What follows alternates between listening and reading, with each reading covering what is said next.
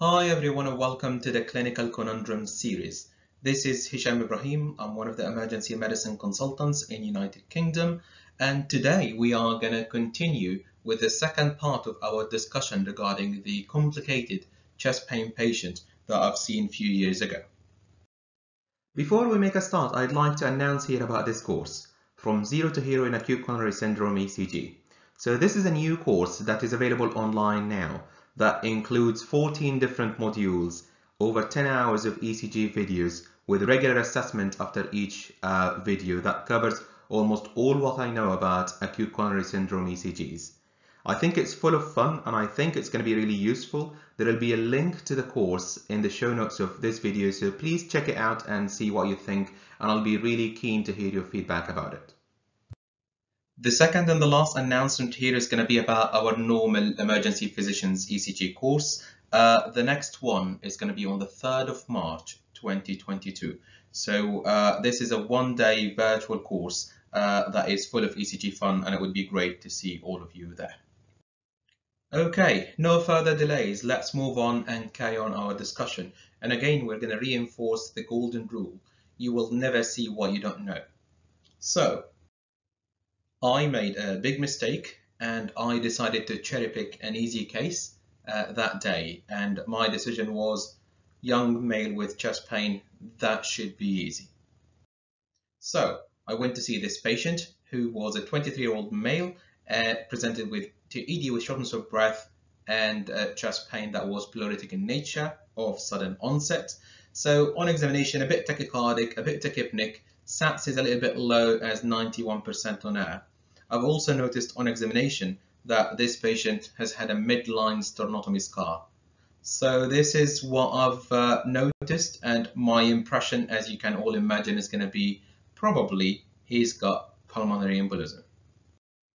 So basically the D-dimer came back high and I was really happy with my diagnosis. So the provisional diagnosis with pulmonary embolism, the plan was to admit the patient to start low molecular weight heparin and to arrange for a CTPA.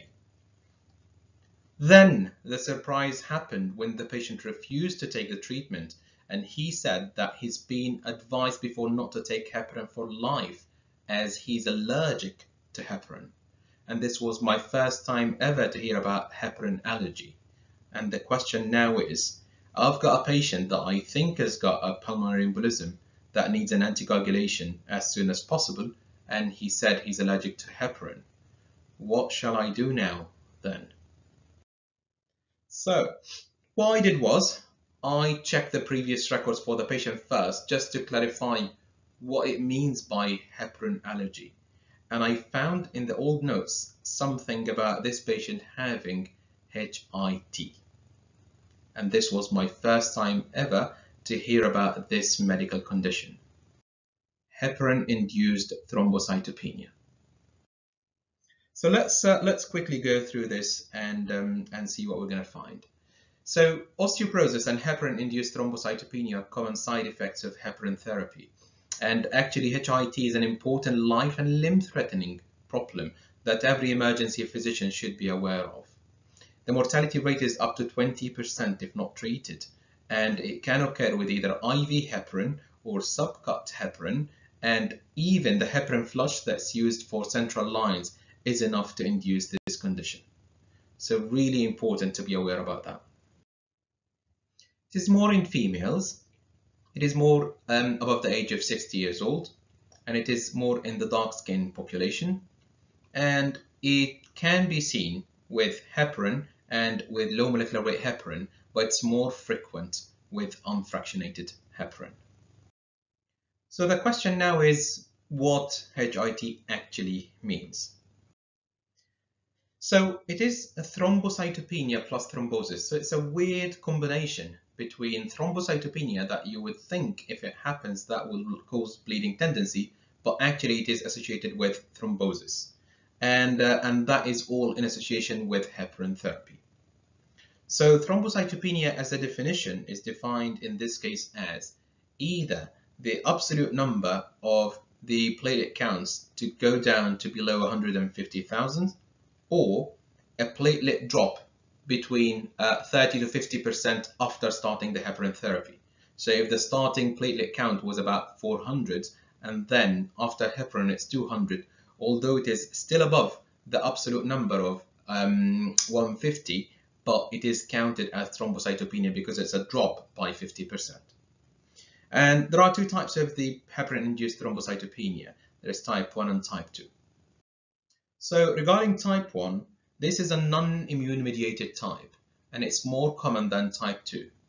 Seen in about 10% of patients receiving heparin, and the thrombocytopenia is not usually that bad, so it's not usually below 100,000 within the first few days of heparin therapy.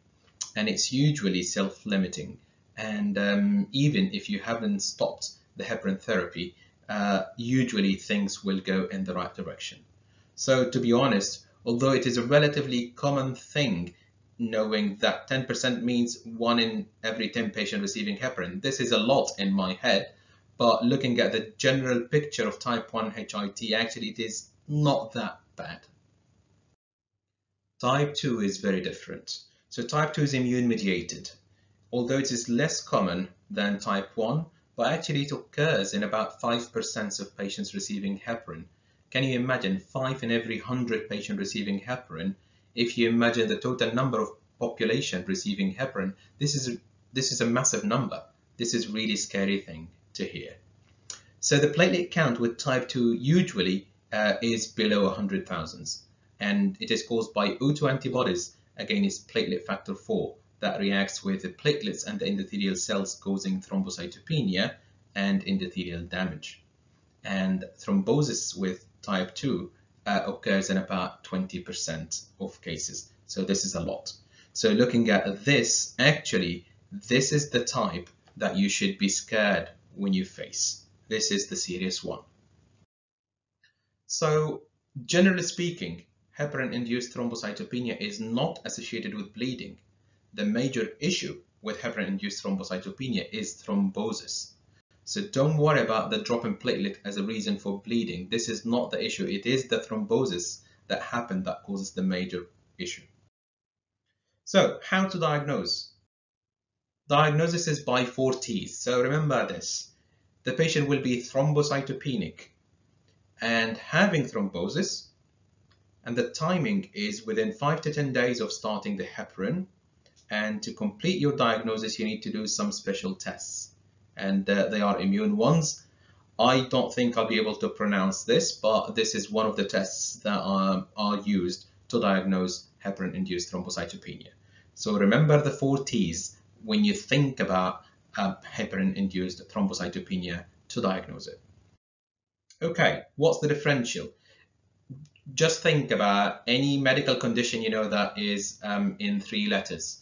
So DIC, HUS, TTP, ITP, SLE. So all of them can be included in the differential of the HIT, which is also 3 letters. So DIC, hemolytic uremic syndrome, thrombotic thrombocytopenic purpura, immune or idiopathic thrombocytopenic purpura, systemic lupus erythematosus. All these conditions can present in similar ways, and you should consider it in your differential here.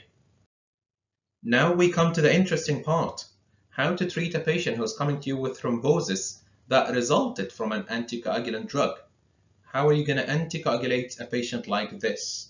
This is the big question. So, to start with, treatment includes an immediate stopping of heparin. That is just common sense. Then, if you started warfarin with heparin, so actually warfarin should be postponed until platelet recovery. If it is already started, then just give vitamin K. So this is because you've just lost the bridging for warfarin. That's why you need to stop it. So the platelet transfusion actually should be avoided despite the thrombocytopenia, because actually it will not fix the problem. It will just increase the thrombogenic effect because you're just adding more fuel to the fire. And lastly, you need to start another anticoagulant, and that will be the biggest question. So what anticoagulants to use? So in America, they use direct thrombin inhibitors.